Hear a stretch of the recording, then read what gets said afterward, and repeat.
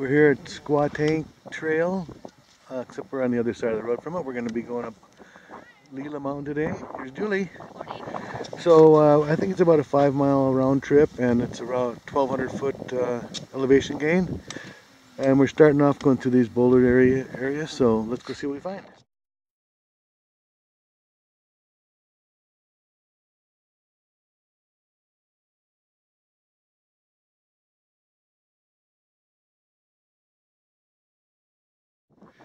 Well, we left the parking area and we made our way north through some of the big boulder formations there, which are pretty cool.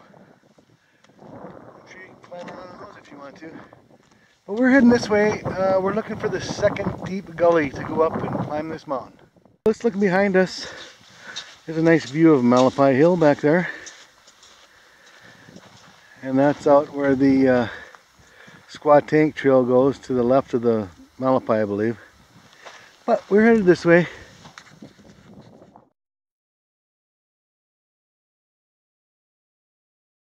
Well, this is looking back behind us towards Malapai Hill. The boulders have disappeared around the corner of the mountain there, that the parking lot, by the parking lot.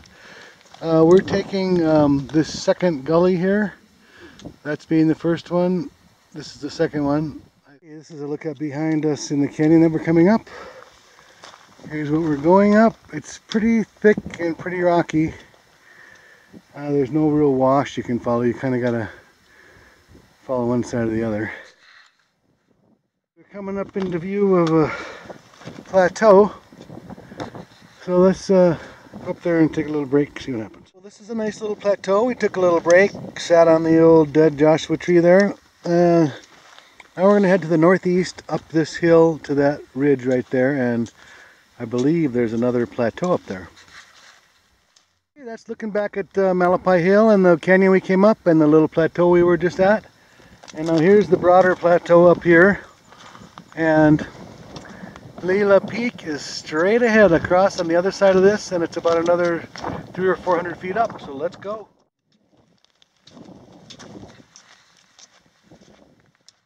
Well, here we are. We made it to the top. We're at about 40 what? 4740. About 4740, 4745, something like that. Not very high by mountain standards. That's looking across at the Pinto Basin and Monument Peak, and I believe the Eagle Mountains and the Coxcomb are over there somewhere. I don't know which ones are which, but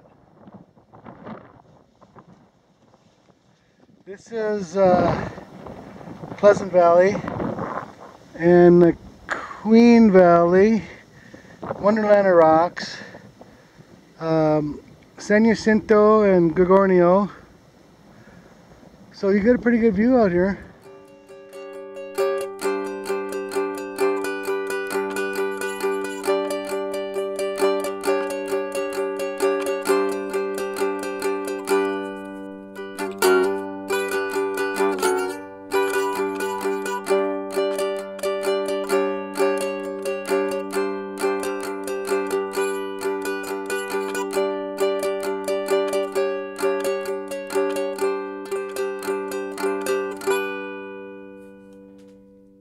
Well, it's so nice up here. We're going to have a little bite to eat. Not very cold, not very windy. See that thing up there?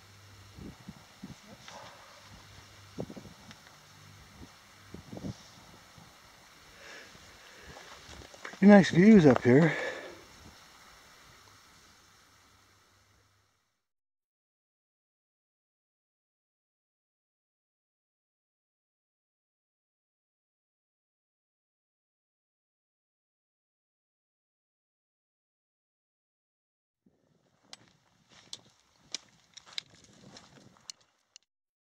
We're back down to the biggest plateau.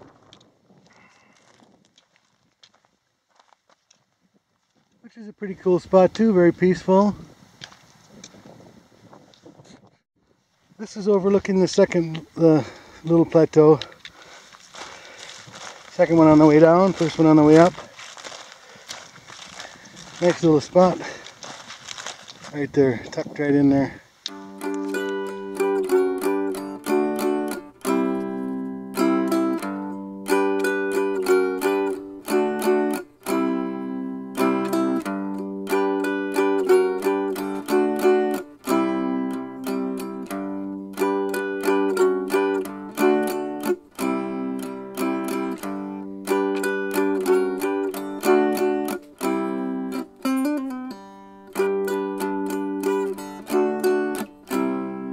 Well, this is looking back at the two gullies. The left one is the one you want to take to get to Lela Peak.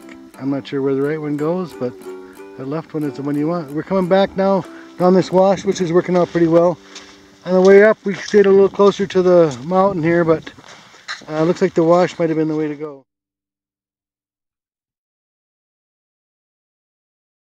We're back to the, almost back to the trailhead, back to the boulders near the trailhead. Kind of a cool area. That one looks like it should tip over there one of these days.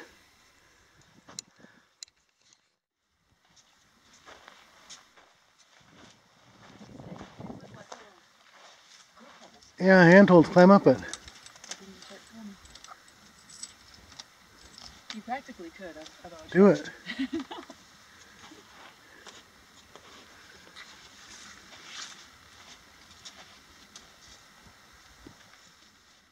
Okay, we're back to the trailhead.